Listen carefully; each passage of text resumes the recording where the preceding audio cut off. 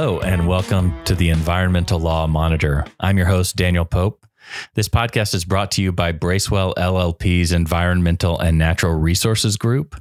And we're so glad that you're here with us checking out our podcast. If you'd like to get in touch with us, you can email us at themonitor@bracewell.com, or you can follow us on Twitter at Bracewell Enviro. You can also connect with us on LinkedIn as well.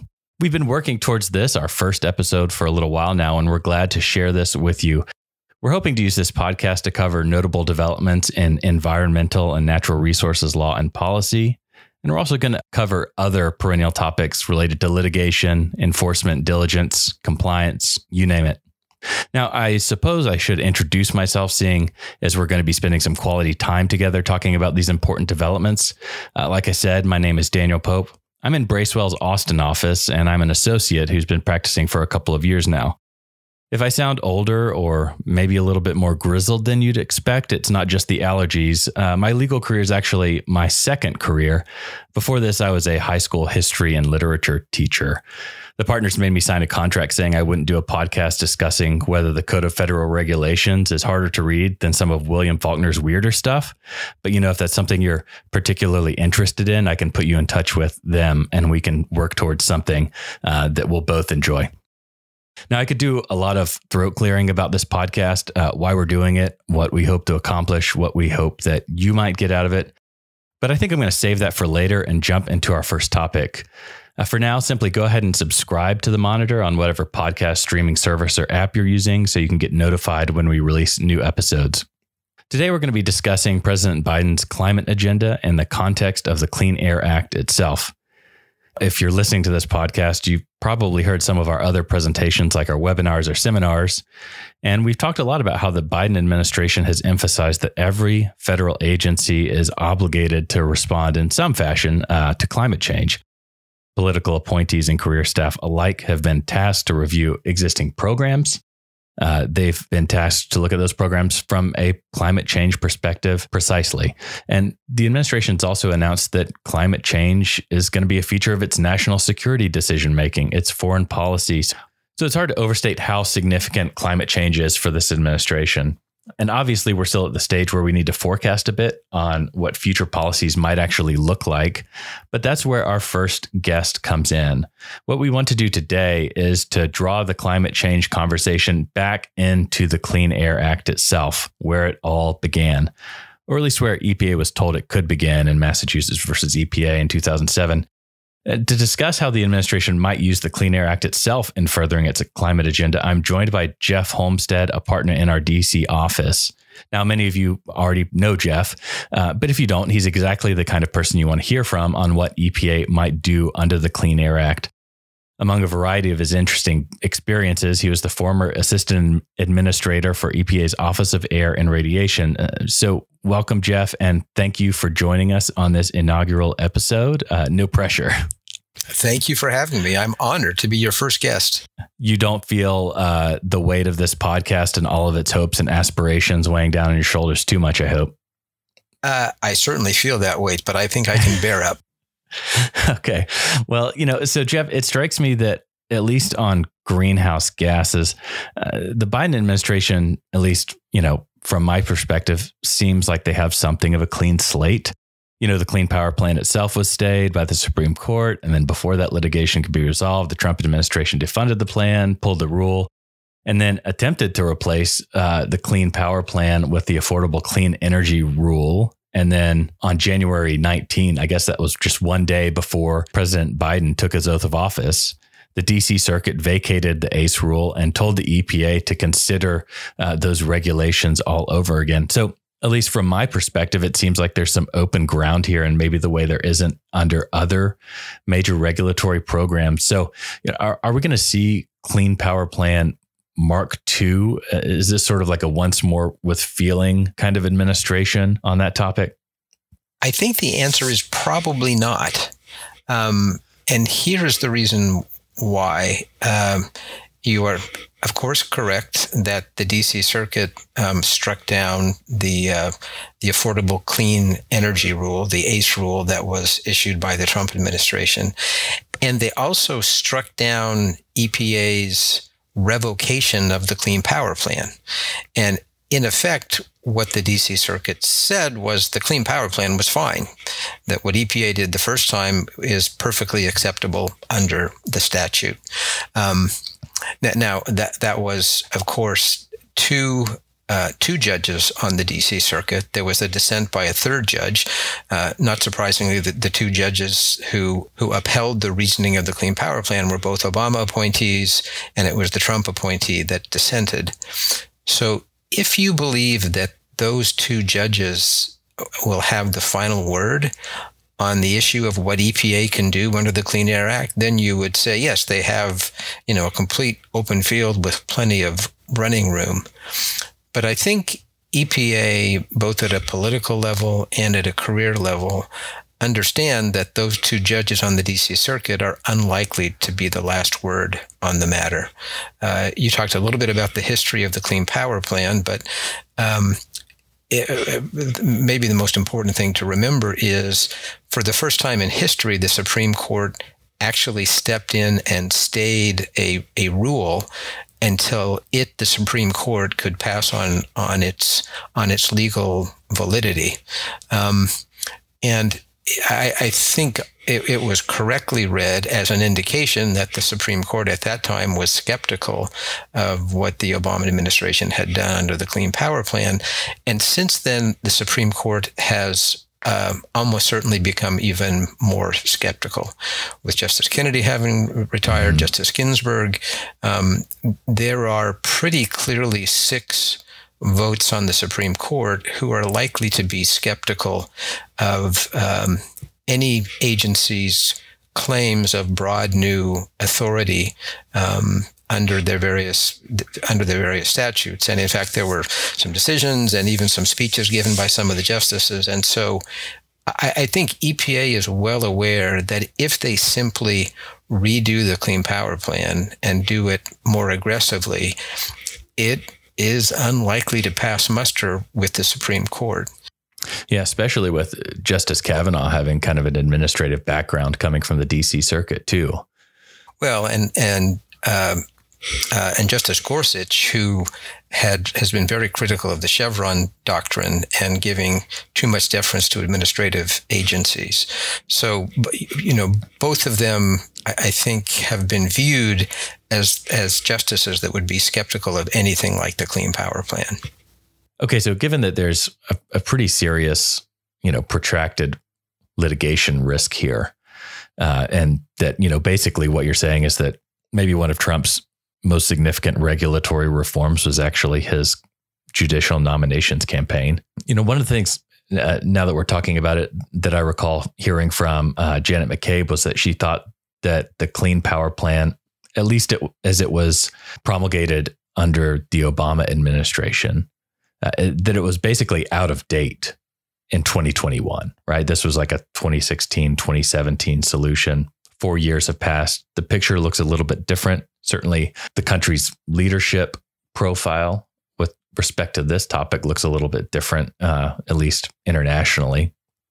So given all of those things, what do you think we're likely to see on greenhouse gases directly from EPA? Here's the thing I would point out about that. EPA's authority to regulate the power sector, or at least to regulate directly CO2 emissions from the power sector, or really any industrial sector, are pretty constrained. I think that both at a staff level and at a political level, they're sort of struggling to decide what, if anything, they should do to regulate greenhouse gas emissions directly from the industrial sector. But it's quite interesting that the industrial sector and even the power sector are not their primary target at this point. When they came into office, they said that they really had 3 priorities. Number 1 was to redo the CAFE standards, the greenhouse gas emission standards for vehicles, and I'm sure many of your listeners will remember the history there. The Obama administration had some very aggressive standards. The Trump administration rolled those back even more than the auto industry wanted. And a good share of the auto industry entered into a sort of a side deal with the state of California, saying that notwithstanding the weaker federal standards, they were going to meet some other standards that were sort of halfway between California and the Trump administration. So priority number one for them is to redo the standards for the transportation sector. And the transportation sector is now the largest emitter of greenhouse gases of any sector of the economy. And so that's really their top priority. And we understand that there are negotiations going on right now between EPA and the auto industry and California. And interestingly, the second priority seems to be methane emissions from oil and gas operations, and maybe from other operations as well. But we know that the primary focus is oil and gas. The way you reduce methane emissions is exactly the same as the way you reduce VOC emissions from the oil and gas sector. And EPA has well-established tools. There's really no question about their legal authority to set standards for methane emissions from oil and gas operations. Exactly what those standards will look like, how far they will go, there's still some open questions there. But we also know that EPA is working to reduce greenhouse gas emissions, initially from new oil and gas operations, but then shortly thereafter from existing operations as well. So I think those two sectors are their priorities for now, while they continue to look at what they can do in the industrial sectors. And Daniel, one of the things that you and I've talked about a bit is it may be that they try to reduce greenhouse gas emissions indirectly by more heavily regulating conventional pollutants, both air pollutants and water effluent and other things. Yeah. That's under the National Ambient Air Quality Standards, right? The classic criteria pollutants. Yeah, but not even necessarily the National Ambient Air Quality Standards. I think the view, and we've seen this from some of the environmental groups, is if you just make fossil fuels less attractive economically, that's one of the ways you can switch, especially the power sector, to other sources of generation. So, you may remember, although this was probably before your time, this is back when you were still a history teacher or maybe in law school, but the Obama rule that actually caused the largest number of coal-fired power plants to shut down was not the Clean Power Plan, but it was the mercury and air toxic standards. And those standards regulated mercury and other air toxics, but in doing so, it required coal-fired power plants to install a lot of new control technology, and there were a number of plants for which that was just uneconomic. And so rather than installing new controls, they simply shut those plants down. And there's certainly talk among environmental groups that may be their best and most legally defensive approach for phasing out especially coal-fired power plants.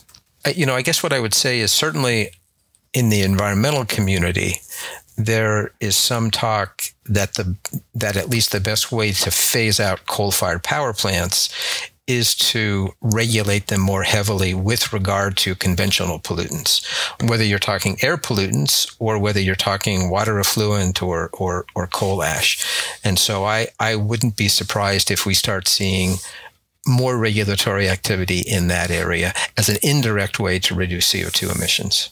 Well, so let's talk about that a little bit more, though, because I'm still learning how this framework actually works in reality. But if a new standard was promulgated, whether for PM 2.5 or the administration took another look at the ozone NACs, what's the actual time frame on implementing those? Because my understanding is that you have the scientific review and the actual promulgation of the standard, but then states have to incorporate those standards into their own plans. So can you walk us through what that would look like? I mean, that seems like that would take the entire first term. Well, I think there's no doubt. Well, I think there's little doubt that they are going to lower the standard for PM 2.5. And I think that will happen sort of independent of any climate issues. And you're right, taking action through changes to the National Ambient Air Quality Standards, the implementation timeline takes a while. But they have other ways to regulate existing plants directly for other pollutants, including for hazardous air pollutants, right? I mean, under Section 112, they're required to do periodic technology reviews. And the question is, well, will they try to use something like that? Or will they look to tighten further the water effluent guidelines or the rules for handling of coal ash? Those are other things that have certainly been raised by the environmental community. If we're focusing on the criteria pollutants for which there are national ambient air quality standards, you're absolutely right. That, if they started tomorrow in an effort to reduce the standard for PM 2.5, and they have to finalize a rule. That's at least 18 months to work through that process. Then they have to, within a year after that, they have to do designations. And after the designations are finished, then states have an opportunity to do their state implementation plans. And at the same time, EPA may be able to do a rule to deal with interstate transport of air pollution. That takes a while, and you probably wouldn't even get to the last step until the very end of the first 4 years, and maybe the only 4 years of the Biden administration. But I think, I don't know if they will lower the ozone standard, but I think it's quite clear that they will take action to reduce the PM 2.5 standards. Well, it seems like EPA has a lot of tools that it can use, or a lot of moves it can make under the Clean Air Act, whether that's going after methane directly, or taking one of the indirect approaches under NAAQS, under Section 112 that we've discussed. And so we're obviously going to be paying attention to that. Jeff, we might have to follow up in a few months to see whether any of our predictions here have come to pass, or if we need to do a hard reset. I mean, I'm feeling pretty confident that we've outlined some pathways, some things that we're likely to see. But then again, I'm new here. Before I let you go, I do have one final question. Although actually, can I just mention one other thing that I think is important, and I'll try not to go on too long. No, go ahead. The administration is under pressure to regulate CO2 emissions directly, especially from the power sector. So I'm not saying that they won't attempt to do something, because I think there's something of a political imperative to show that they're regulating greenhouse gas emissions directly. But whether they try to do something else like the Clean Power Plan, I would be surprised. I mean, they actually might try to directly do a cap and trade program for CO2, but I think it will be interesting to see how if they want to devote a lot of resources to an effort, knowing that there's a good chance it will be struck down in court. And that's one of the things that I'm looking for. And I think they haven't made that decision yet.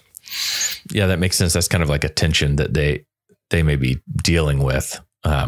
Fulfilling a campaign promise overtly, or, it seems like one of the risks with an indirect approach towards dealing with some of these climate issues that we've just been talking about. We might get what's going on, and we can have a podcast where we have you on to talk about what's actually going on and how this is an interesting strategy legally from EPA, but I don't know what that looks like to, a normal voter. Who's not a high information voter, at least on these issues, like we might be. But before I let you go, Jeff, I do want to ask you one question. We're going to try to do, I think of it as like a cool down session at the end of the podcast, like a lighter item to relax our listeners as we make our way out of these more on topic discussions. So Jeff, I'm curious to hear, especially as we make our way out of the pandemic, what's something that you've picked up during this time? And I mean, aside from the vaccine or maybe some antibodies, that you think you're going to stick with after we return to normal? Like, should that actually happen? I would mention two things. Like many other people, we've purchased a Peloton indoor bike, and I never ever thought I wanted to exercise that way. I do like to bike outside, but I've learned that that's a pretty good way to get a good workout. So I will. I'm not going to invite people to follow me on Peloton, but I think I'll do that. You know, the other thing that for me is, I think even more important.